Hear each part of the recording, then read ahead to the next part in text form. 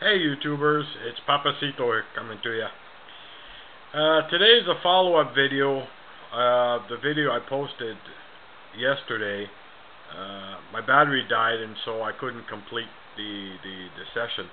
So I just wanted to go over some of the coins that I received yesterday, and so you could see what I got. And then maybe you guys could help me out in giving me some advice on a couple of coins that I don't know where they're from or what they are. But anyway, the first one that I really like and proud of is this proof $1/2, 61. Absolutely beautiful condition. I got a few of these, and I got them for under a spot, so I couldn't say no. Then the 62. Isn't that just beautiful? So how can you turn down a deal like that for under a spot? And then this is the other one I got under a spot. If I could just get it here, sorry. This is the one here. I was told by somebody it came out of a proof set, but I really don't know. I know it's 9999 silver, 4 nines, with 24 karat gold around it and in the middle of it. But yeah, it's just a beautiful coin.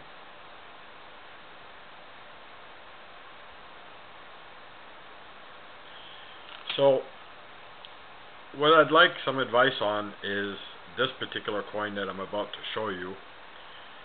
You can tell me what it is. I've never seen it before. It's a US coin, obviously. Proof.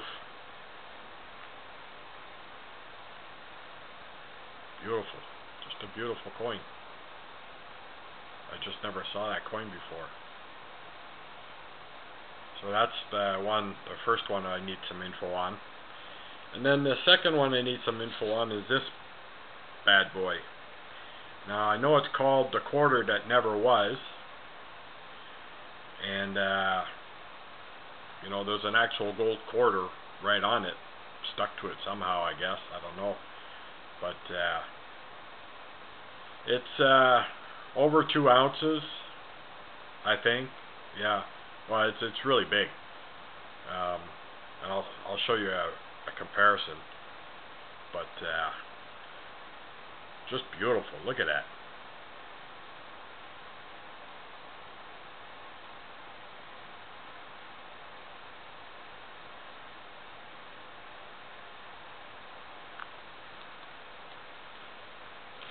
Here's a comparison with a $1/2, so you get a better understanding of it.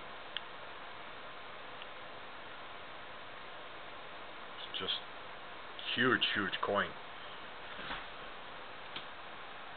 So if you guys know anything about this, let me know. Send me a message so I can find out if I got a good deal on it or not.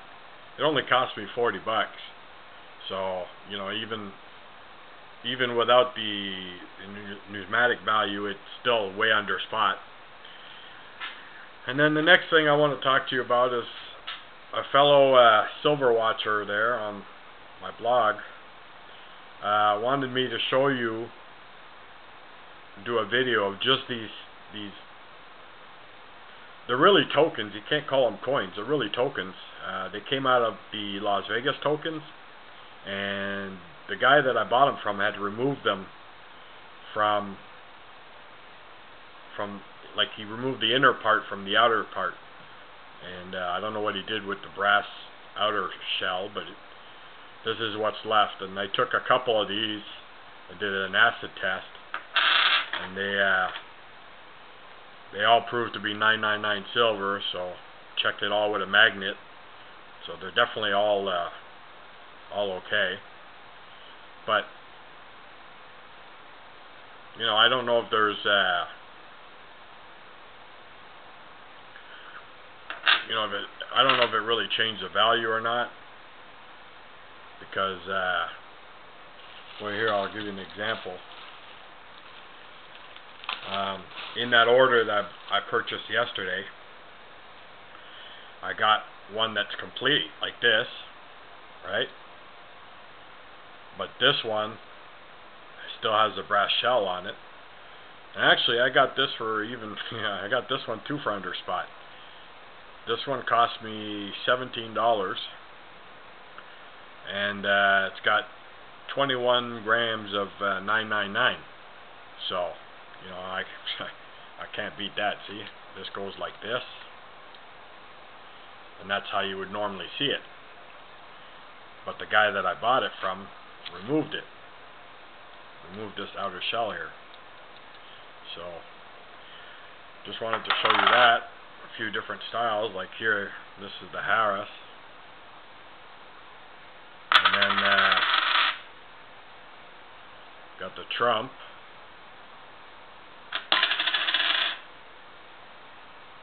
Bellagio.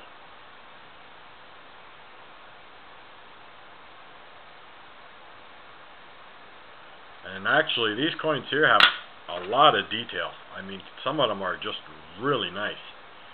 The Riviera.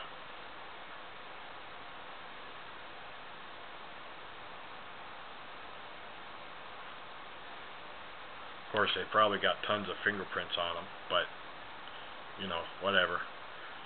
Silver, silver, right?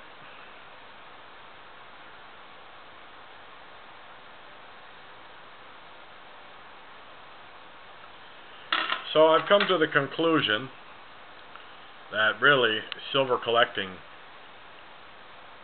is a personal thing, because there's a lot of people collecting different ways, and everybody has advice on how to collect. But when it comes right down to it, it's whatever makes you feel good. There's nothing specific that you have to collect. You know, in my case, like these tokens here, they're 3/4 of an ounce, I believe. And you know, I think if the shit ever did hit the fan, I think these coins would be easier to sell. You know, for example, like Mike Maloney, who was saying that he's looking at $1,500 an ounce silver. Well, how many people are going to have $1,500 an ounce to buy these? So, you know, I think it'll be easier to buy one of those or a half ounce than a full ounce.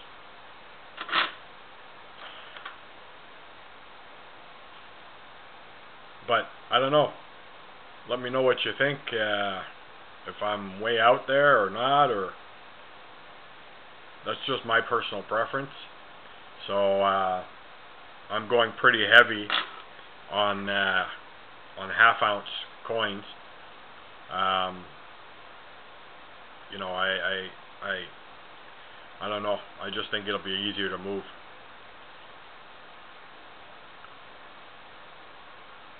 Plus, you can when it comes time to resell, you get double premium anyway. You get the premium for one half, and you get the premium for the other half. So in the end, you probably make more money.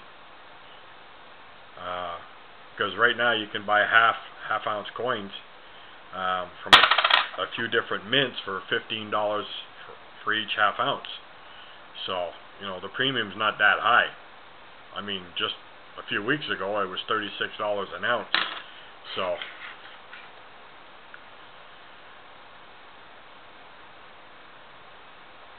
let me know what you think. I appreciate you guys watching, and always look forward to your advice and your comments. Don't be shy. Let me know. You won't hurt my feelings. So, this is Papacito out.